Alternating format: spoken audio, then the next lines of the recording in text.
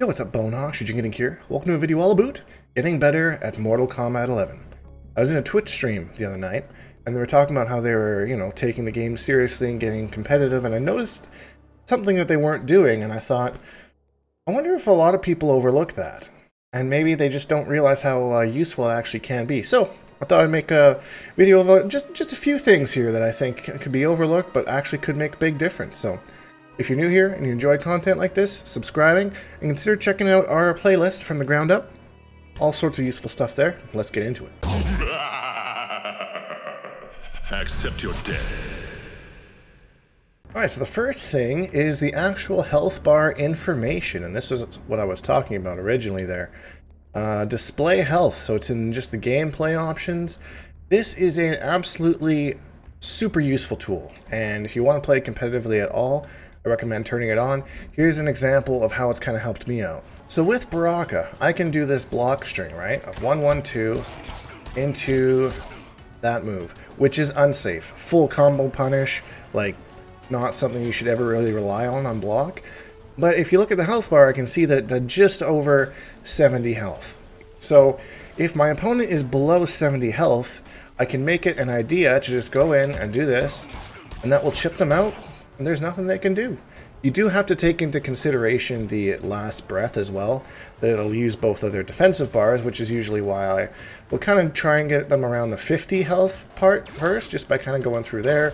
But yeah, if it wasn't for those information on the bars, I wouldn't have such an amazing tool at my disposal that I'd be able to use to chip out opponents.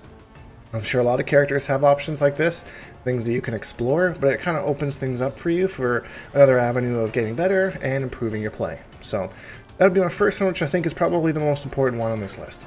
This next one is a little bit more well known, but if you're not super into competitive side, you might have overlooked it. We go into the options and go to controls and release check. We want this off. I don't know why they keep putting this into the game. I believe it actually defaults as being on, if I'm not mistaken, but it's basically where you can hold a button and then you do an input like a down forward, then you release the button and then the special move comes out. Which I don't know a single person who prefers to play that way, and this can create all sorts of input errors for you. So maybe you like it, but at least go and turn it off and just see if it is on and see if maybe things are better, you know? Maybe you've gotten used to playing with that. I don't know, but everybody that I know thinks this is a pain in the butt and it's kind of a bad way to play. You know, a helpful one's like the alternative controls. If you're used to things like Street Fighter or whatever, and you can do like quarter circle forwards or half circle forwards, you know, that's useful, but release check? No. Turn it off. Go right now. Go right now and make sure that it's off. It'll save you a lot of hassle. And the last one here is the offline input delay. I find that MK11's netcode is so good in a good connection, like solid ping, that kind of thing, that this actually makes it slower, like you're playing in a lot of lag when really the connections are pretty good. So I probably wouldn't recommend keeping this tool on. I would turn it off and yeah, just use the regular timing and yeah, you know, get used to the regular way of playing. So I find it a little bit more detrimental. I did try it because I only really play online these days.